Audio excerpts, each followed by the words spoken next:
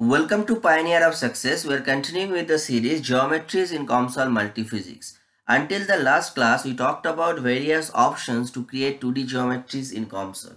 From today onwards, we will be talking about creating various drawings that will be necessary for your COMSOL simulations. So we will be taking a few examples, and if you go through those examples, then it will make the concept clear and you can implement those concepts to create your own geometries. So today's topic of discussion is creating this particular geometry. So before we move on to the creation of the geometry, let us talk about the logic behind creating this particular geometry. So you can see there is a circle inside and there is another circle outside, and we have created an annular section, and that annular section can be created by a difference operation. We have already created a video on this. The videos will be given in the I tab, and you can, and also in the description box, you can follow this video. And if you remember, we have made another video on rotation. If you create a particular geometry, say a rectangle here, and do a rotate operation by 90 degree, then you can replicate those things. And after creation of a rectangle, if you make an union and remove the interior boundary lines, then we can create this. And for this particular plus shaped one, we can take two different rectangles. One is this rectangle, another is this horizontal rectangle, and again we can make an union of these two and remove the interior lines, and then we can create this thing. So let us move ahead with the actual geometry making. So we right click on geometry, take a circle, say the radius of the circle is 3. I click on build selected, so this circle is chosen. I have to create another circle outside this because we have to have an annular section. So I duplicate it, and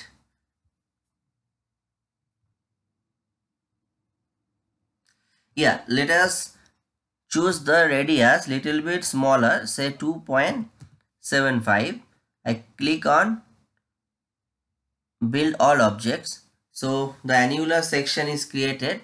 Now I will make a geometry, a difference operation in the geometry, so that we can actually have the annular section. So the difference operation is under Boolean operation.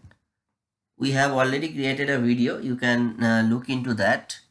So we will be making a subtraction from the bigger circle to the from the bigger circle to smaller circle. That means bigger circle minus smaller circle. So we choose the outer circle here. This is the bigger one, and here the inner one. So what is happening? It is happening C1 minus C2. So you can realize C1 minus C2 will be the annular section. I create on build all objects. So the annular section is created. So we have only created the annular section. Now what I will be doing, I will make another circle, say C3. I am making a duplicate of C2, and I keep 2.75 itself. I click on build all objects. So you can tell me, like you can ask me like why I have done this, because I am moving back to original C1 and C2. If we only have C1 and C2, we would have gotten this picture. But what I did, I make a difference operation, then again created a circle C3 which is equivalent to the circle C2. But one thing is there, if you just select here, you can see you can select the inner circle and you can also select the annular section. But if you only have C1 and C2, you cannot select the annular section. If you select here, it would have chosen the entire bigger circle, and that is why we have created the operation difference, because the operation difference will be necessary for the annular section. In your simulation you may need to choose this annular section only. Now we have created the annular section, inner circle. Now we go to create this plus section, and as I have mentioned, for this I will be taking two rectangles, horizontal and vertical, and then make a union of this. So I right click and take a rectangle, say the height of the rectangle for the time being, say 0.25, and the width say 5. I click on build all object. So let us choose the option center to align it at the middle. I click on build selected. So now it is aligned at the middle. I duplicate another rectangle and then just reverse the dimensions to make it vertical. So the width is 0.25 and the height is 5.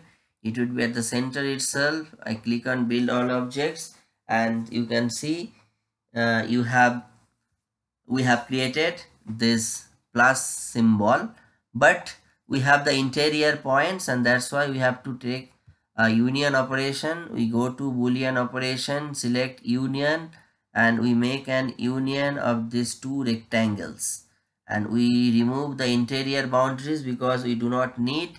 We click on build all objects, so that will create the interior plus symbol which is there in the geometry. Now we have to create this inlets, and for that what I have done, I have told we have to create rectangles again and make our operation rotate. Again I have created a video on rotation to duplicate to make an array by operation rotation. I'll be putting that link in the description box and also in the I tab. You can go through that video and that will be helpful for your learning purpose. So initially I right click on it and make another rectangle. So I have to put this rectangle somewhere here. So let us choose the height as 0.4 and width as 1.5. I initially click here, but now we have to make it at the center, and then we have to shift it to here. So we can do it by making an shift in the X. So X can be around 3.5 minus 3.5. So it is here. Let us move little bit further, say 3. Sorry, it will be 3.6 because we are moving in the left. 3.6, so it is here. And then what we can do is you can make the height 0.5. It will be little bit, yeah. Then what we can do, we can make an operation rotate. So I right click here, I choose the operation rotate. So we will make a rotation of 90 degree. So we have already one. By the operation rotate we will be having another three. One is here, one is here, another is here. So what we have to do, at which locations we need, at 90 degree we need one, at 120 degree we need one, and at 270 degree we need one. So with reference to this is 90 degree, this is 180 degree, and this is your 270 degree. And I click on build all objects. We have to choose the geometry which I am trying to rotate. So I have chosen it. Now it will work. So I have to also keep the input objects, otherwise it will be vanishing. Yeah, now we have all the four rectangles, but we don't need this interior boundaries, and for that we have to have another union operation under boolean. So we click on union, we make an union of this annular section, this rectangle 1, this rotational 3, this is rotational 2, this is rotational 1. So these things we need to make an union. I click on build all objects. I remove the interior boundaries because that is what my objective is. Yeah, now you can see the section is created. So we have actually replicated this geometry. No, it is not yet done because we have to cut out this portion. To cut out this portion, we can again select an operation difference. Yeah, so we need to cut out the plus section. So this is the superset, and we need to subtract this one. This is the subset, and then we click on build all objects. So it will subtract the inner plus section. So now exactly we have replicated this. we'll be making a particular video on the usage of this geometry for the rotation. So this is like an arm which will be rotating. So we'll be making videos on advanced computation, and in that video we'll be using this geometry. In that video also we'll link this video. So today I'm stopping here.